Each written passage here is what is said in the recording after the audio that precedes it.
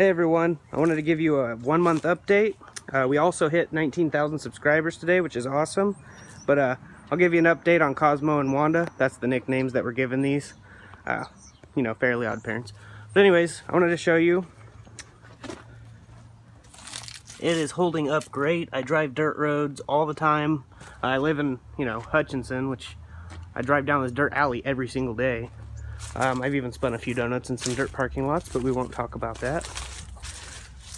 But yeah, it's looking really good. It doesn't have the 2K clear, the wife's does. But I will be putting 2K clear on it soon. There will be a video. Also, I have a video coming out about the gloss white 2K clear on the back wheel. So stay tuned for that video. Just wanted to show you it's holding up pretty awesome.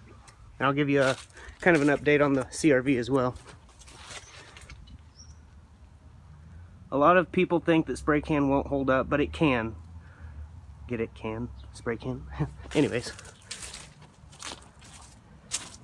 On the CRV, I wanted to show you the orange peel. Best way I can show you is like right here. It has orange peel, which will be getting wet sanded and buffed on video. I will be showing you the way I do things. I do things a little bit differently than other people, but I'll be showing the way I do it. I kind of throw the rule book out. Everyone's like, you're not supposed to do this, you're not supposed to do that, but I do it and it works for me, so there's that. I just wanted to give everyone a personal thank you for sharing my videos, liking my videos, commenting on my videos, and interacting with me. I like doing these videos for you guys.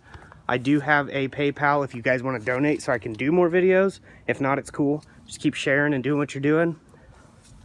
And I wanted to give a personal shout out to Jake Young in Iowa. He does spray can paint jobs like I do, pretty good.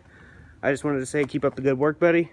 And yeah, you guys can achieve this as well. I mean, a lot of people think that it looks better on camera than in person, but they really don't know what they're talking about. I invite anyone to come to Hutchinson, Kansas to look at these in person to tell me what they think.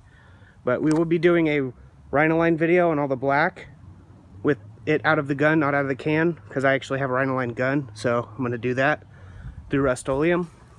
It's more like bed liner, not Rhinoliner, but you know what I mean.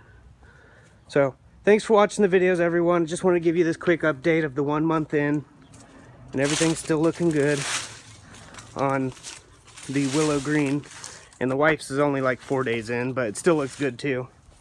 So definitely keep up the good work, and let me know what you guys think. Thanks for watching. Like, subscribe, share if you haven't already.